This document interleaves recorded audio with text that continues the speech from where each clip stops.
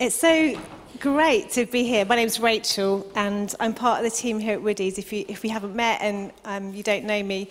And it's great, isn't it? Who's enjoying it? Yeah, amazing.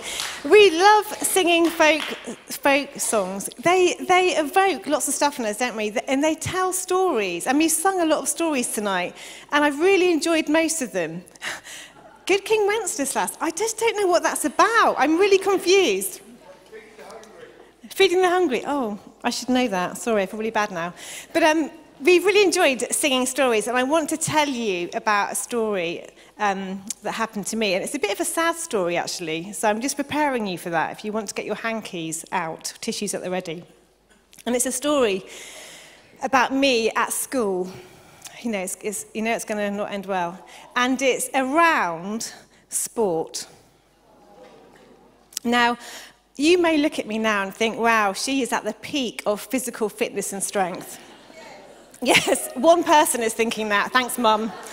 But actually, when I was at school, I was really terrible at sport, and I was really terrible at team sport. I was the sort of person that when the hockey ball came towards me, I would sort of like wince around it. And consequently, whenever the teams were picked for netball or hockey, I was never a team captain, not once in my whole school career. And not only was I never the team captain, but I was always picked pretty much towards the end, when they would make us line up in a long queue, like they used to do in the olden days. They don't do that now, it's probably not PC. And they would pick the sporty, really fit girls, competitive girls, to have two teams, and they would work their way through. And I would generally be picked last, behind the girls that had broken limbs, normally. And then they would pick me, like, pick me. Oh no, it's Rachel. Okay, go on, Rachel, you can. You're nice, but you're not very good at sport. So it's a horrible feeling to feel like you're not welcome, you're not very good, and nobody really wants you part of their team. Has anyone ever experienced that? Yeah, we can have a team counselling session later. It's a horrible feeling not to belong, isn't it? It's really horrible not to feel like you're welcome. It's really horrible to feel like you're a bit of an outsider looking in, and everybody else is part of something, but you're really not. And I don't know if you feel a little bit like that at the moment, because Christmas time can evoke a lot of these sorts of feelings. You can see Christmas on TV and Christmas in social media, and everybody seems to be having a great time and enjoying it. And if you feel a little bit of an outsider, it can just really be horrible. And it can always be when you're with your family sometimes. Now, some of my family are here. I never feel this. But occasionally, you come together as family from across the country, and you come together for Christmas Day, and you can feel a little bit like you don't belong. Has anyone ever felt a little bit like that? You kind of no one's going to admit it, are they? Of course you're not, because that would be wrong. But you can feel a little bit outsider, or maybe Christmas is a really painful time of year for you for various reasons, and you just feel like, actually, I just want to be past Christmas. I want to be through the other side, and I want to get on with my life. And I guess what I want to talk a little bit about tonight in a few minutes is about belonging, because what I really, truly believe is that we have been invited, every single one of us in this room, to belong to the family of God.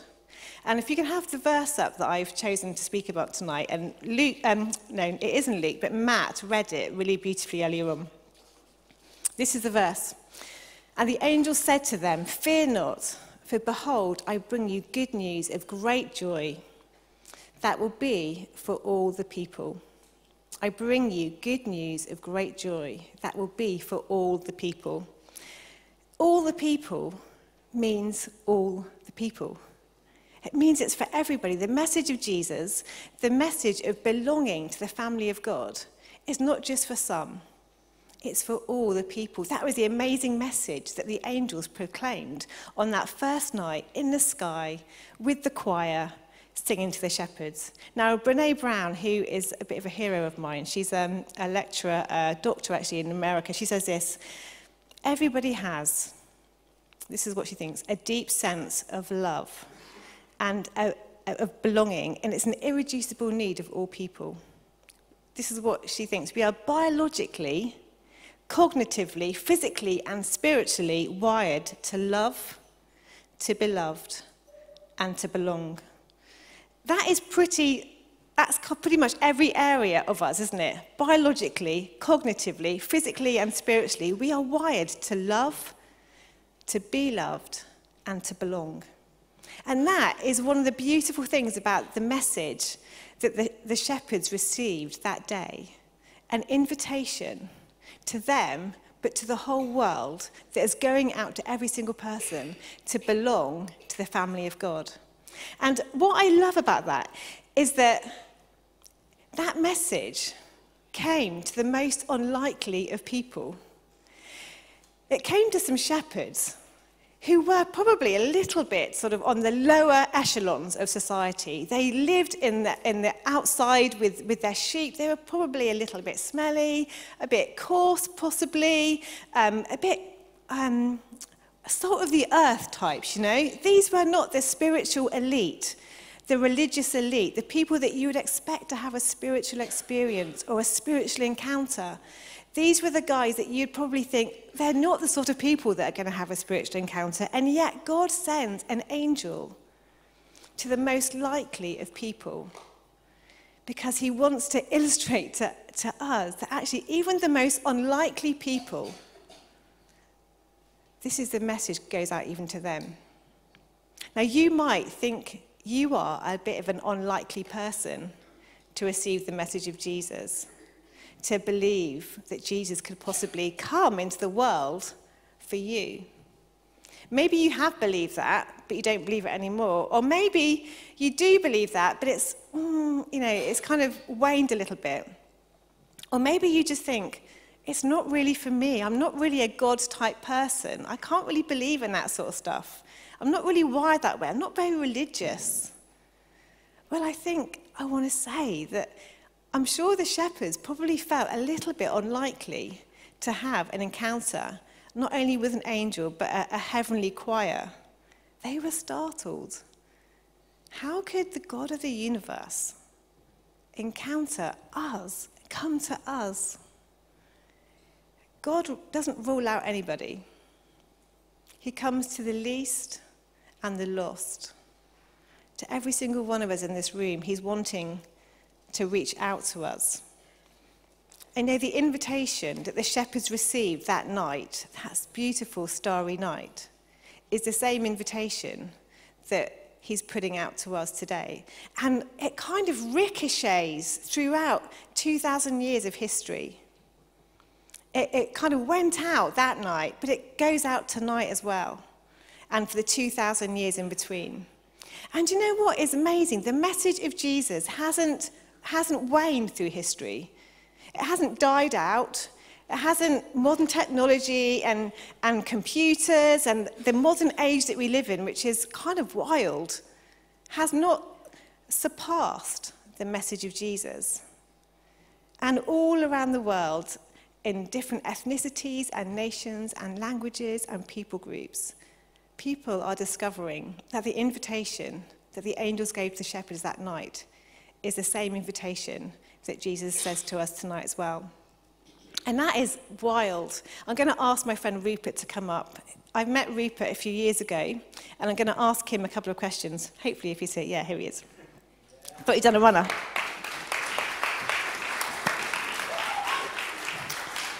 Now, I met Rupert a couple of years ago now, because he came along to Alpha, and Rupert was on a journey of faith.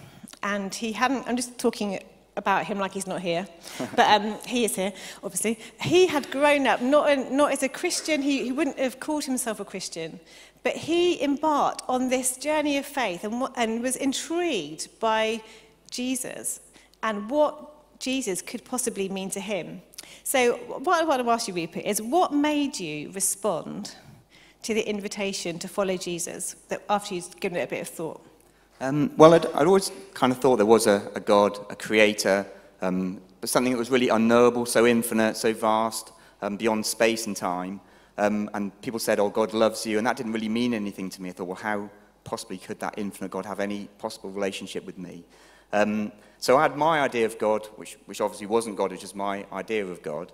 But I kept searching, and I listened to a podcast while I was walking to work one day, and the preacher on the podcast said, if God isn't like Jesus, then I'm not interested in God. I thought, that sounds a bit funny, so I rewound it, or not, whatever, downloaded, played it back again. And he said again, if God isn't like Jesus, then I'm not interested in God. And I thought, well, what does that actually mean? Is God like that? Is God like Jesus? And what would that mean for me as a person if God's like that? Because it would mean that God's actually reaching out to me, not so that he might know me, but that I might know him. And it really struck me that that was the only way we could get to know God. We can know a book, we can understand a book, but we can't have any genuine personal relationship with a book. All we can have a personal relationship with is another human being. All we can really actually love is another human being. So the only way God could do that was reveal himself was through a human being.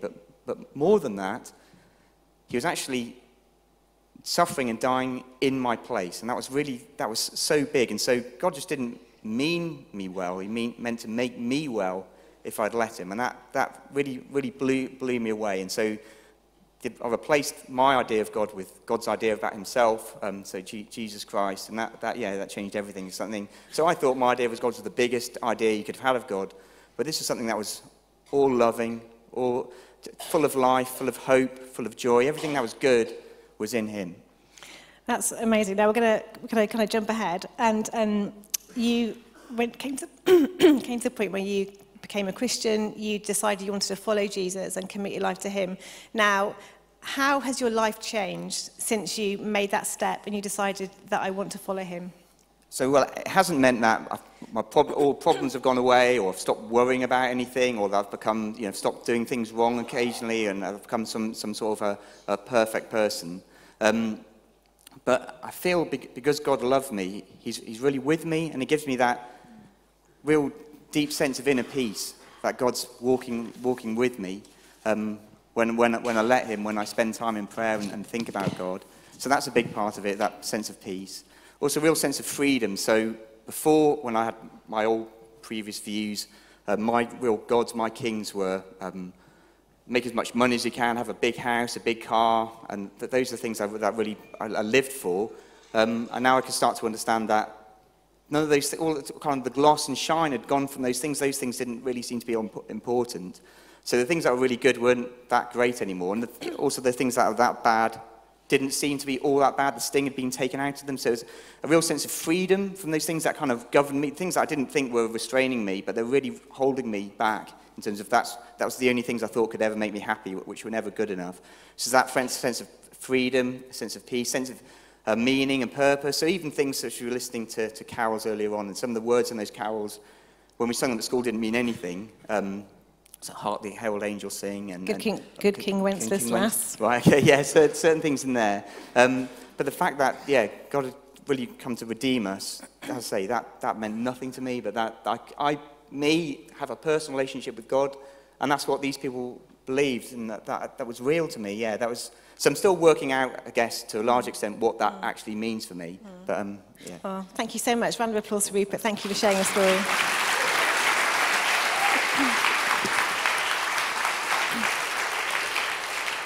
It's so cool to think that the invitation that Jesus gave and to the shepherds and to everyone that encountered Jesus in his life is the same invitation that people are responding to today, like Rupert and others.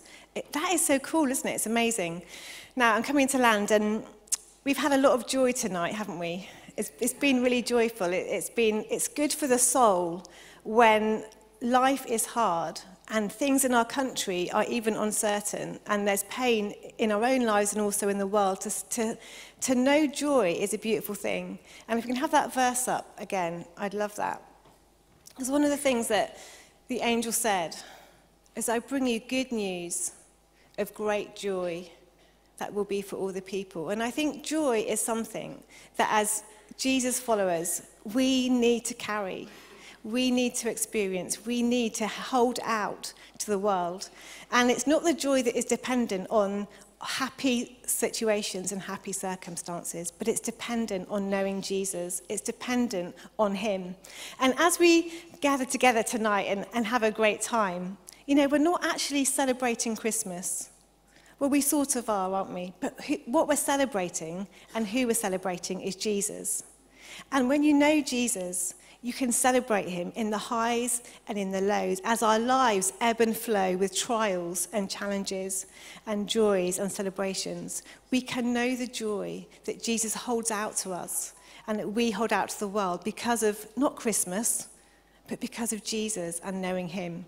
So as I finish, I just want to say, I guess I want to speak to two types of people here. And the first type of person is, if you know Jesus, if you're a follower of him, I want to remind you that you belong in the family of God. You belong in the family of God, and nothing can take you away from that. Or it says in the Bible that God kind of holds you in his hand. You can't be snatched or removed from his hand. And so when life is tough and it feels hard, remember that it says nothing can separate us from the love of God. Nothing can separate us from the love of God. And the second type of person is, if you're here and you're here as a guest and you're here kind of looking on and enjoying the celebration, then you are super, super welcome. We love having guests here at Woodies. But I want to extend an invitation to you. I want to hold out an invitation to you to consider this Jesus who we've been singing about. Consider this Jesus who the angels heralded on that night to the shepherds. This Jesus who promises to bring us joy and peace, like Rupert says, who changes our perspective on life. And when we're on the highs and when we're on the lows, that this Jesus promises to walk with us and to fill us with his spirit and to help us. And if you think, I would like to consider this Jesus tonight, then I'd love to give you a personal gift. A discovery pack. And I actually did make these, so I sort of semi-made them, so it is sort of personal. But I'd love to give you one of these. They're absolutely free. It doesn't tie you into anything. It doesn't mean you've got to come back ever again. But what is in here is some really interesting things. There's a biography of Jesus' life written by one of his best friends. So if you want to know what Jesus is like, read this, written by his mate Luke, and this will give you real insight into who Jesus is. The last thing in here that is really important there's two things. A why Christmas? Very nice leaflet, yeah. Take one of those. That'll explain it all. And also, finally, an Alpha invitation. Whether you're around Bristol or maybe you're back and you're going to be all around the country, Alpha is a great tool to explore who Jesus is. And you get a free meal, you listen to a talk a little bit like this, and you get to discuss it in groups. And our Alpha at Woodies is starting on the 23rd of January, and you're welcome to come and try it out. You can come once. If you don't like it, you don't have to come back. But let me encourage you this Christmas time to check out Jesus. Not to be put off Jesus by Christmas. If you're not enjoying Christmas, check out Jesus. I'm going to pray to finish, if that's okay. Let's just take a moment to pray. Jesus, thank you that you are here with us, and that invitation that you gave to the shepherds via the angels 2,000 years ago is the same invitation that you give us today. And whether we've heard it many times before or whether we're hearing it for the first time, I pray, Spirit of God, that you'd help us to respond to you in some way, in some fresh way, maybe this Christmas time. And for those of us that are struggling and maybe Christmas is hard, I pray, God, that you'd come by your Spirit and you'd comfort and you'd bring your peace and you'd bring your joy. In Jesus' name, amen.